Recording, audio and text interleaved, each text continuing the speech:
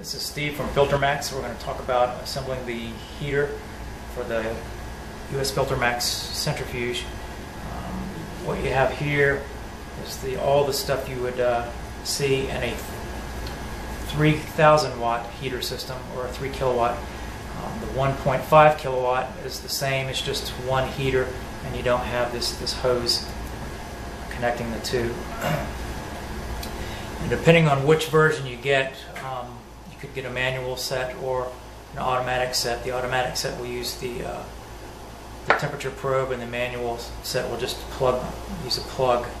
But we'll start talking about the heaters. This would be your second heater in the system, and you install this. This would lead out to your centrifuge. This is your input down here, and this is where your temperature probe would be. If you're using a 2 kilowatt system, or a 3 kilowatt system, you would have two of these.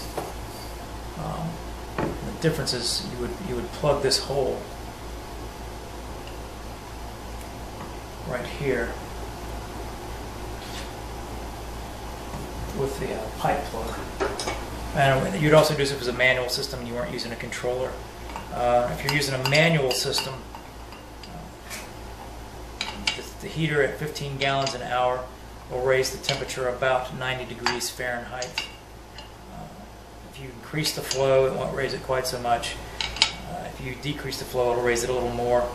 So, just as a rule of thumb, if you're running with no controller, about 90 degrees Fahrenheit over whatever the oil starts at.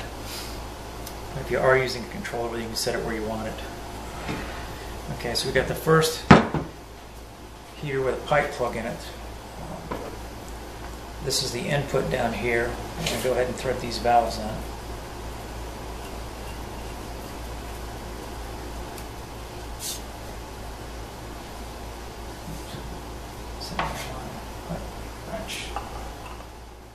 Okay, so we got these tightened up in here.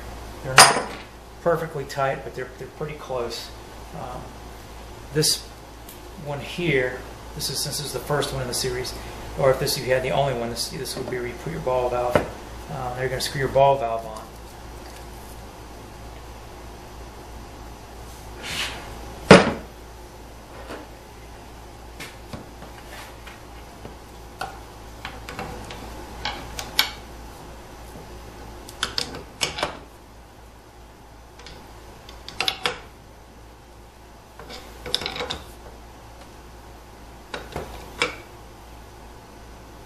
Okay, you want this ball valve to be about vertical. Take a look.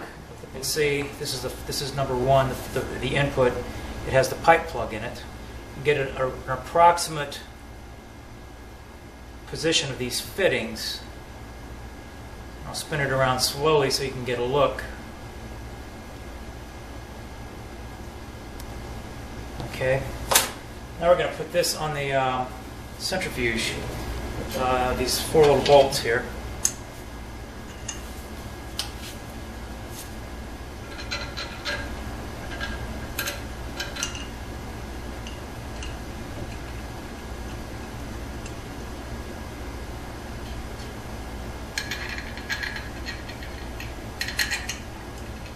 Okay, we've got this one bolted down to the leg. Now we're going to go to the second heater in the series. I'll let you see how this one looks. This is the output to the centrifuge input, and we use a hose between here. And you never put a valve between the heater output and centrifuge input. If you have water or something and it boils or steam, you never want this sealed up so you don't get pressure and force trash back into your tank or blow a gasket, cause whatever. You always want to have this one open to the centrifuge at all times. You never put a valve here. All the valves go before the heaters. This ball valve here, and if you want to adjust the flow, you'll put another ball valve there, some way to adjust it. Okay, now we got that out of the way. I'm going to go ahead and bolt this one down to the leg.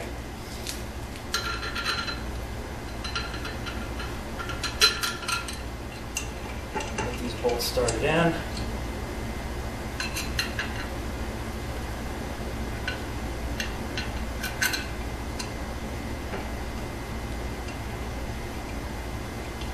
Put my wrench on, a little socket wrench.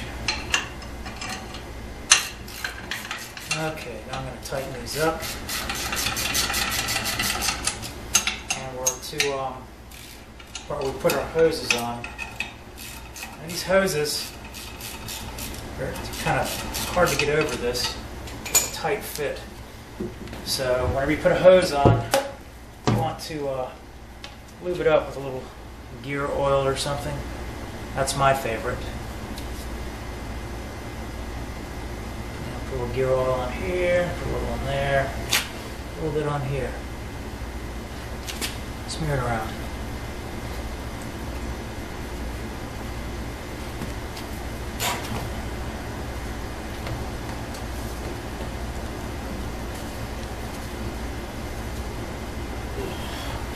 It is still a tight fit. Put some clamps over this hose before we get any farther.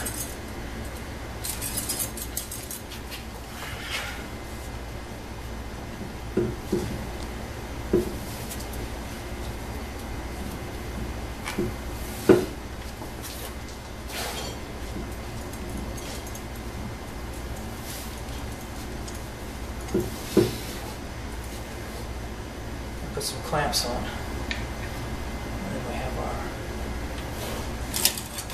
little green.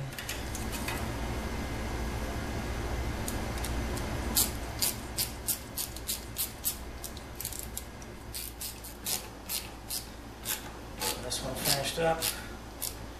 Okay, now the next thing we got to do is connect the output from the heater to the centrifuge. And we'll use some of this.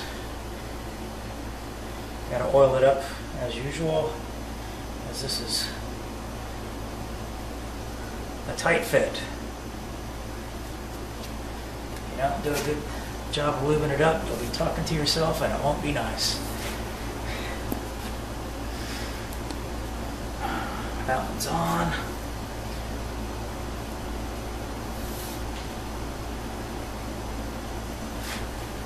This one's on. There you go. Grab a screwdriver, tighten these jobs up.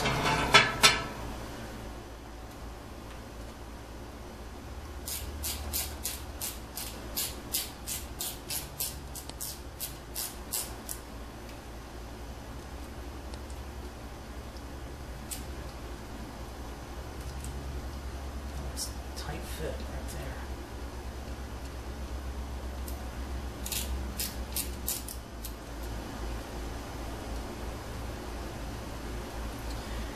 Now we're down to the very last thing to do.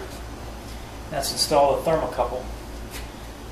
When you got the controller, this end is actually going to be attached to the controller, and this will be out as a free wire.